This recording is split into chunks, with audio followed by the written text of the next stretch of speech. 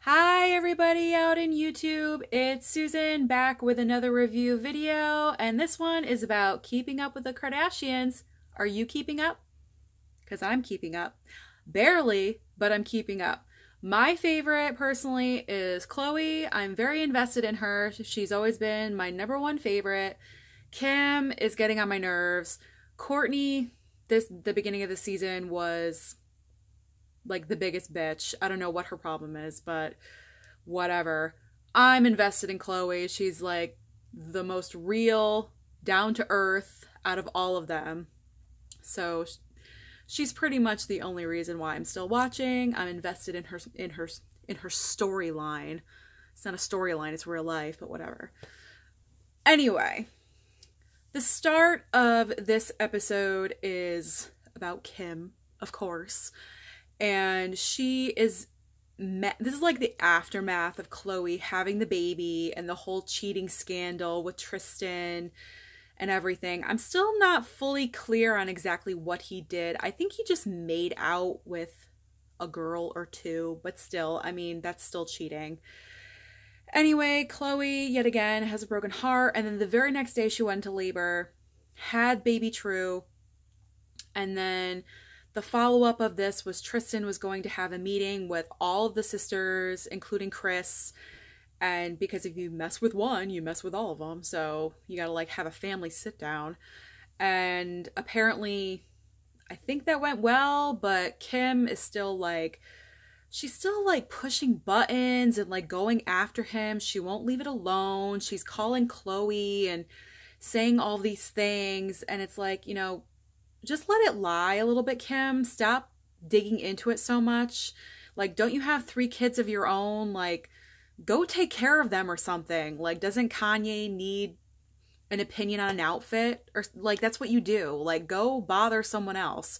Stop inserting yourself where you don't necessarily belong. She was really irritating me with doing this, because she was just saying over and over. And she's like obsessed with the fact that he blocked her on Instagram. Well, I would have blocked her too, okay? She's probably blowing up his phone. And that's irritating. It's not your relationship. It's Khloe's relationship. You need to stay out of it and move on. So besides invading Khloe's romantic life, her other storyline this episode was the continuation of like her 20-year reunion. Oh my god. This storyline to me is so boring. If she talks about her 20-year reunion one more, first of all, she almost missed the birth of her niece because she would have rather have gone to her 20-year reunion. Are you serious? Like, everyone knows how difficult it was for Khloe to get pregnant, first of all. And she's finally going to give birth. And you're caught in between going to a reunion and your sister's birth? Are you kidding? Like, there's no question of where I would have been. I would have been with my sister while she was having her baby, her lifelong dream. But no, this is Kim Kardashian. Her priorities are, of course, a little out of whack. And she, you know, wanted to be at her 20-year reunion. So in the last episode, it was the reunion. I fast forward through that garbage.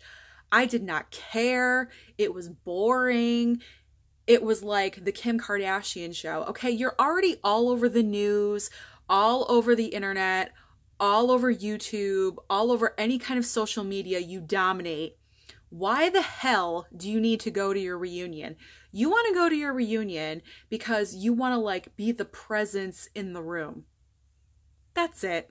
That's the only reason you want to go. Let's not kid ourselves, Kim K. Okay? I know what you want to be. You want to be like, oh, look at me. Whatever. Lame. That's lame. Anyway, so this was like a continuation. So Kim got tickets to see Cher in Vegas. That's pretty awesome. Because Cher is God. All right, Cher is God. Let's just say it right now. So I was actually jealous of that fact that Kim K got to go see Cher. She like dressed up like Cher, recreated a classic iconic outfit that she had going on back in the day.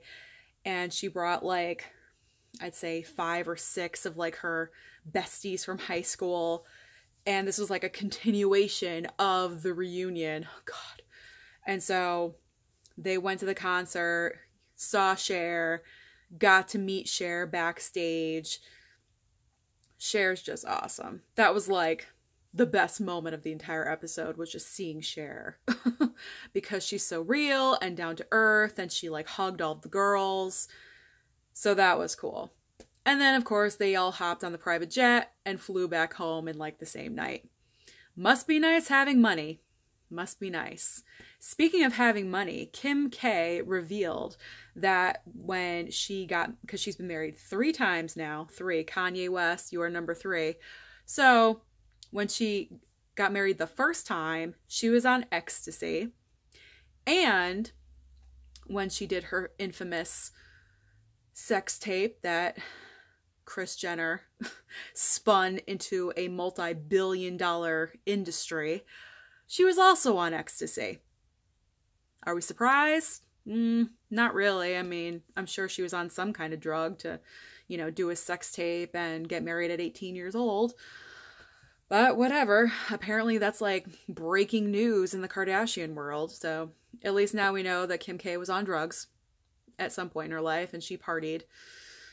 That was revealed. I don't know if that's shocking information or whatever for anybody. It wasn't for me, but now we know. In other news, Kourtney Kardashian went to Washington, and she met with these people that are really passionate about knowing the dangerous products, the dangerous additions that are in our household products that need to, like a regulation. They want to put it before Congress to make sure that all of our products that are in our households are safe, all the ingredients are safe, and they approached Kourtney to be the spokesperson for this on Capitol Hill in Washington to make it known so they can put it on the docket to become a bill or something. She's like the spokesperson for good products. I'll just say that. It's a little complicated to understand, but she had to speak in front of like 50, 60 people. I thought, she's never going to be able to do this. She always, you know, is like, oh, I'm too busy. Oh, I'll do it. And then she backs out the last minute. I didn't think she was going to be able to do it. She actually did it. She was intellectual in what she was talking about.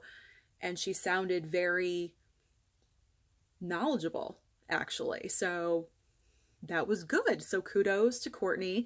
She's getting into something where she's passionate about, and that's kind of like what's been lacking with her a little bit. And she's always getting criticized because she never knows what she wants to do. And so now I think she's kind of found her passion of what she wants to do. So kudos for Kourtney to being involved in that. So you did a good deed. I'll give you a thumbs up. And then all the rest of the video was pretty much Khloe coming over with baby True and being with the family. So that was pretty much the entire episode. I'll give it a B minus. B minus. Scott was in there. Scott was actually giving advice to Kim, which I found very ironic because who in the hell ever thought that Scott would be playing the therapist in this family? I sure didn't. So that is my wrap up of Keeping Up with the Kardashians. And please subscribe, hit the red subscribe at the bottom, and let me know what you think. Have a good night, guys.